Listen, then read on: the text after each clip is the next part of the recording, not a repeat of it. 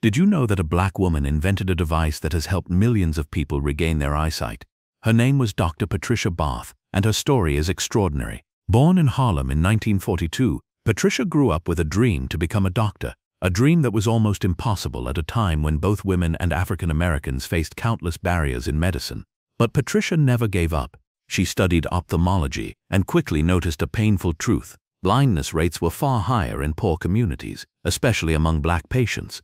Patricia believed that eyesight was a basic human right, not a privilege. In 1986, she invented the Laserphaco Probe, a device that used lasers to remove cataracts with precision. This breakthrough not only restored vision for countless patients but also revolutionized cataract surgery worldwide. Patricia Bath became the first black woman to receive a medical patent in the United States. Her invention continues to help millions see the world clearly again. She once said, "The ability to restore sight is the most rewarding thing I can imagine." And through her invention she gave that gift of sight to humanity.